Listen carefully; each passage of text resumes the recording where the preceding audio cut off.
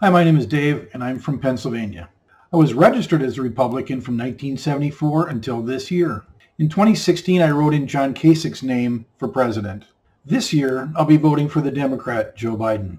I've always been a voter, but this is the first time I've actively gotten involved in a political process.